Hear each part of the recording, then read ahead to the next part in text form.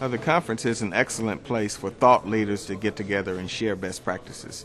So what you heard today was a detailed presentation of what leaders, not only in Montreal but around the world, are doing. And we had leaders from Shanghai today, leaders from the private sector, Mr. Feller from Cisco. So this was an opportunity to be at one place and hear from people who are actually doing the work of sustainability, creating green jobs, and really developing the green ecosystem for a green economy.